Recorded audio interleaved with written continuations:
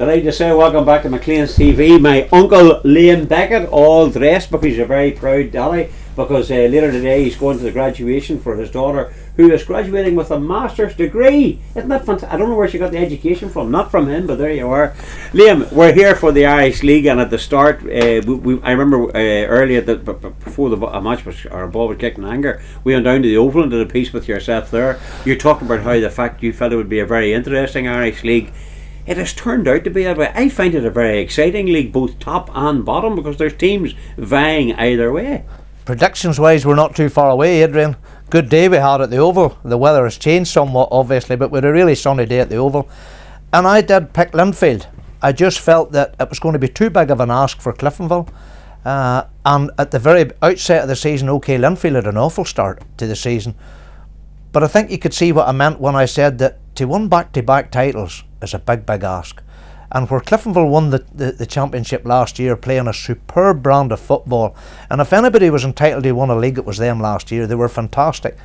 Struggled this year, starting to get it together now, and they're up in there. And I think I maybe said that Linfield, Crusaders, Cliftonville, it would be among those three, and I still keep that prediction. It will be among Linfield, Cliftonville and Crusaders. I think will lift the main silverware this season. And the festive period, you know, as we call it, you know, the dark, wet, heavy pitch winter matches, it's going to be key to the fortunes of those three top sides. As you say, Cliftonville are beginning to motor, Crusaders have a great unbeaten record, and Linfield are Linfield. Yeah, and because there's a flurry of matches now, and because, as you quite rightly say, the grass pitches will be heavy.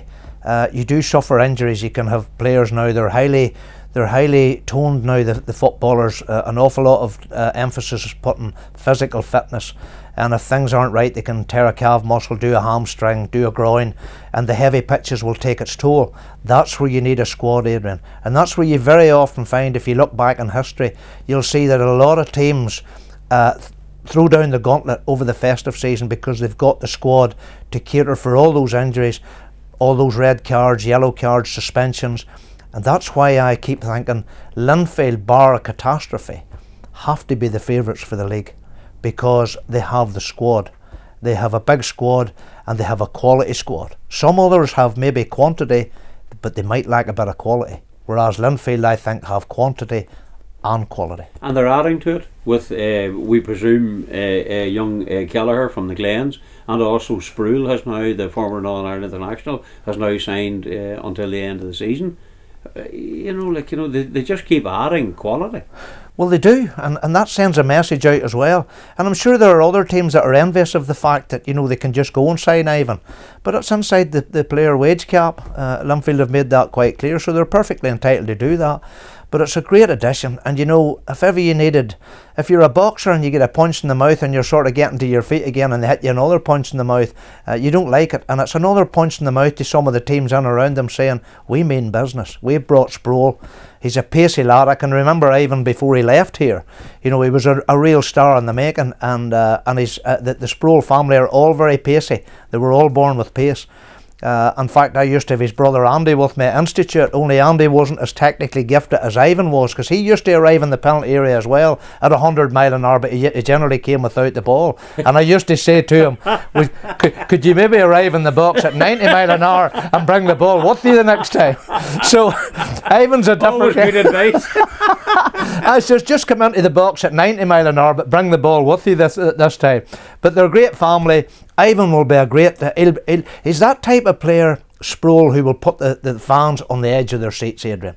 He'll drop the shoulder, he'll knock it past the fullbacks. I know if I was playing fullback today, I certainly wouldn't fancy meeting him. I think he's 32 years of age, still very pacey. Good feat. But you know, Liam, you talk about the three protagonists at the top, and we could do a story about every single club. I think Glentoran have done well at certainly, fighting above their weight. Adrian, and I think the likes of Dungannon Swifts, you know, they've been fantastic. But you know, I think Glentoran deserve tremendous credit, because they've had to slash their overheads.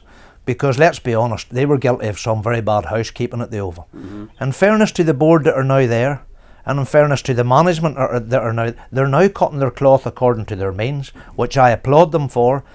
And that's why I reckon they would struggle even to make top 6. But they're in there. They're in around 4th place, I think, from memory. And that means that, you know, a tremendous credit has to go to Eddie Patterson and his coaching staff. But not only that, to the board at the Oval, who have finally said, listen, we've got to do this, and we've got to do what we can afford. We'll do it as the rest of the clubs are doing it. We'll spend what we can. And to be where they are under all that, and then to lose the players that they've lost, you know, in the close season, and now to lose Callagher, and particularly in the fashion than what he has left. Tremendous credit to Glentoran. You mentioned Dungannon Swifts. I keep thinking there should be a medal struck, and I say it all the time for the McAree family and them up there, and Darren Murphy, and the people who run that club. Not blessed by a big crowd, not a tremendous fan base at Dungannon, very much like Institute, tidy little ground, great club, very proud club. But they can't really go out and spend big, or they can't offer big wages. So to even be in the Premier League, and to be in it constantly the way they are, I think it's an absolute credit to Dungannon Swifts. I can't really mention every club, but you know, credit as well to Ballinamallard. I look at them; they've got a lovely setup too. I think we talked about Ballinamallard, Adrian, where I said they may struggle this year because they came in last year like the Roy of the Rovers, best pitch in the league by far. Fantastic facilities. There's fabulous facilities and fabulous people down there. And I thought they would struggle this year, and I have been right. I said in our pre-season interview that we did, I think that Ballinamallard would struggle this year. And they have. They don't have the firepower. I think if you check the league stats, they're probably the worst scoring team in the league. And if you don't score goals, you don't win matches, Adrian. Now, up your direction, you know, you've got Ballymena, you've got Coleraine. I feel sorry for Coleraine particularly, and for Oran Kearney, because like they've been a wee bit unlucky, you know what I mean? Like, you know, and he's a great manager. I feel a wee bit unlucky for him, and I hope he stays. And I hope that Coleraine and Ballymena, you know, get a fresh wave of enthusiasm and a couple of results, you know, over the festive period and into the new year. Yeah, both of those clubs are very close to me. If I come out my front door, it's nearly a toss of the coin what's the closest to me. And I've a lot of affinity with both clubs, and I'm very well treated at both clubs, Adrian. Coleraine will be disappointed. You come out of a front door, do you? So well, it's to the side of the house, really. You know? That's right. Yeah, and once I step onto the milk crate, which we use as a step, and get down on and see the civilization, they're both close to me, and I would love to see, with all due respect and with all respect to the Belfast clubs, I would love to see a country team, you know, coming right up in there and maybe, you know, knocking the door and saying we want the league this year. At the minute, Coleraine are not going to do it. They're short of some players. But Oran's been working under a restricted budget. They're like all the rest of the clubs. They're finding it tough to make ends meet. So they've had to cut their cloth according to their means. I applaud them for that. Sometimes fans don't show the patience, Adrian. You know, fans become impatient.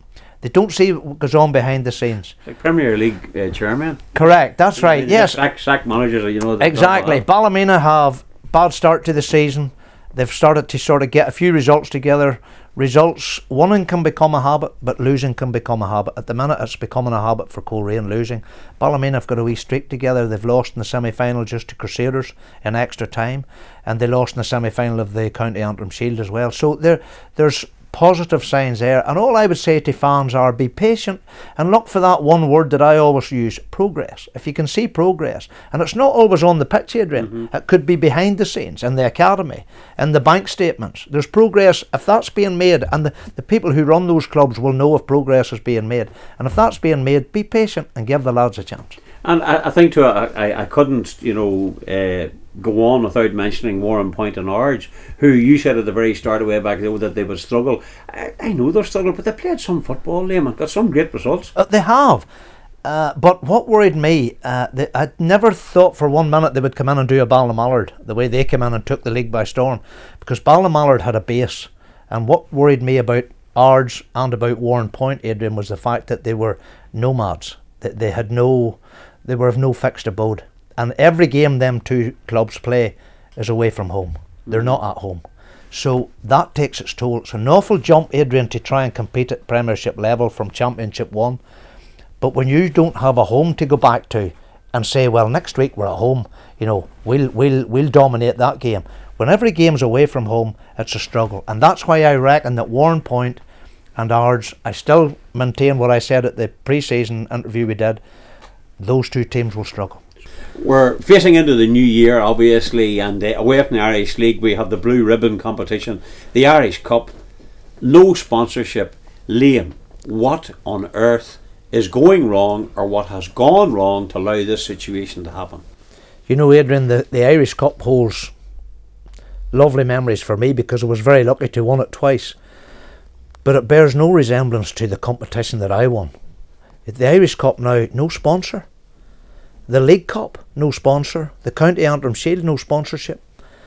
And to have an Irish Cup, which is, you're quite right, the blue ribbon knockout competition in Irish League football, to have no sponsor, I think is unforgivable.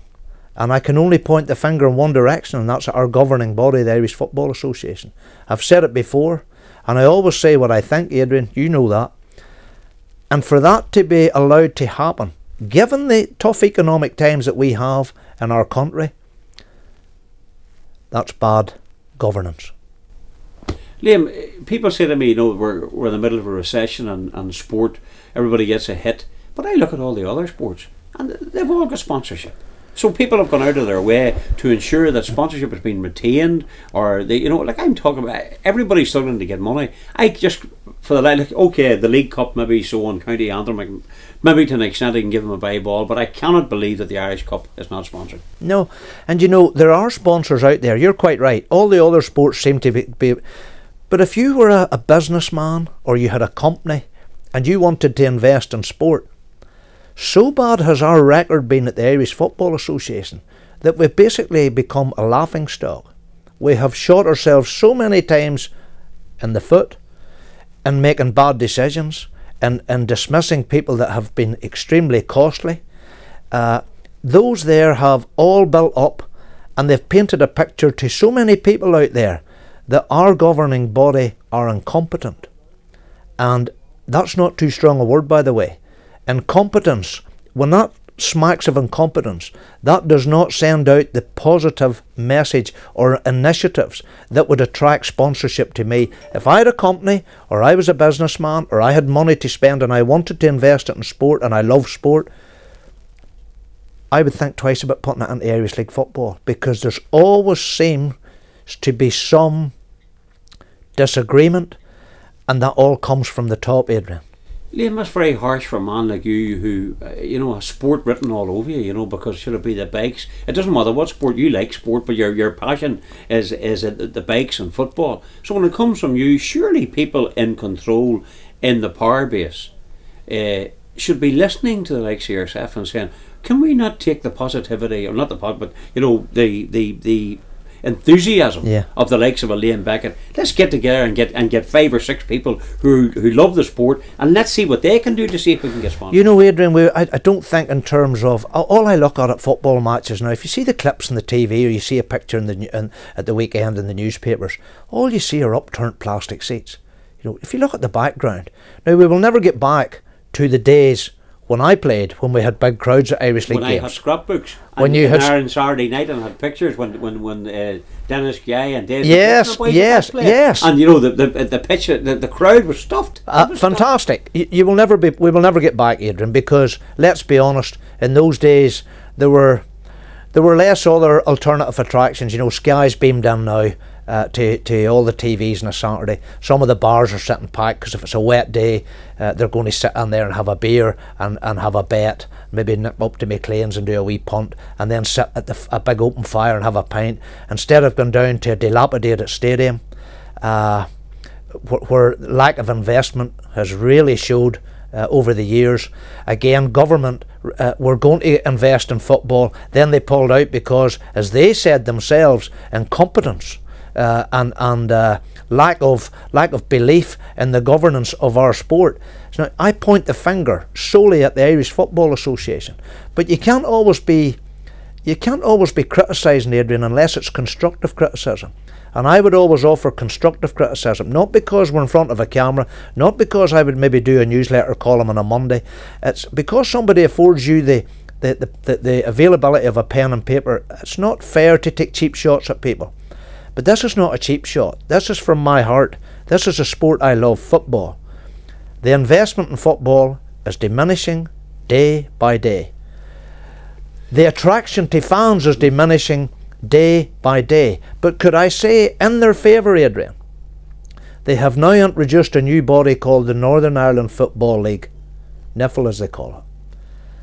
And I am full of admiration for that move, and I think that that will be probably our best opportunity to turn things around. There's good people on that board. I hope they're successful. I think what happened actually with the Irish League is that they were going along in such a position of strength for so long that they thought, well, sure, look, it'll fall into place, but only to make an effort. Yeah, and I think, you know, people, I'm sorry for using the cliche, took their eye off the ball. Yes, and I think the emphasis has been too much on international football. I think the domestic scene has been neglected. And you know, you're quite right, that hasn't been going on for 12 months, that's been going on for years now, Adrian. And the decline has been gradual, but it's there. And unless somebody does something and does it urgently to arrest that slide, the appeal factor has gone. The love with the game has gone. The whole thing is dying a slow death. And again, I can only say that I think the new Northern Ireland Football League and the people that are in it, they're enthusiastic. The chairman's a fella called Andy Johnson, who I think is full of enthusiasm. They have Peter Dornan enlisted as to give practical input, which is crucial. Decisions, Adrian, to remedy situations are not always found in boardrooms by men in suits. You need a practical input. You need to speak to the fans. What's sport? Any sport without fans, Adrian? Yeah, you have got to have a practical input. I think that Peter Dornan can add that practical input, and he can let them see. And I've had a few chats with Peter, and we'd be both singing off the same hymn sheet in terms of what's needed in the game. It will not be a fast process, because when something has been let go and slide as far as this has, it's going to take a bit of time to get it back. We'll never get back to the days we had, but I think they've geared for maybe a 15% increase in attendances in the next 4 years. I think that's a realistic assumption. And I think if they continue the way they're doing, and they are, Adrian, what I have always preached, they're going out to speak to the people at grassroots level. People that count, the supporters, the boys that go in and give their tenner every Saturday to get into a game and are treated like crap, you know, and taken for granted. And they're standing with a tenner nowadays wondering, you know, do I go in there? I could have done with a loaf. What'll I do? And an awful lot of them choose to go to the match, and I think they've been treated as second-class citizens. Well, the only thing I can say, Liam, as forceful as ever, if you do go to Dungannon and pay your tenner, get a burger. They're absolutely beautiful, Dungannon. So Joel Taggart always said.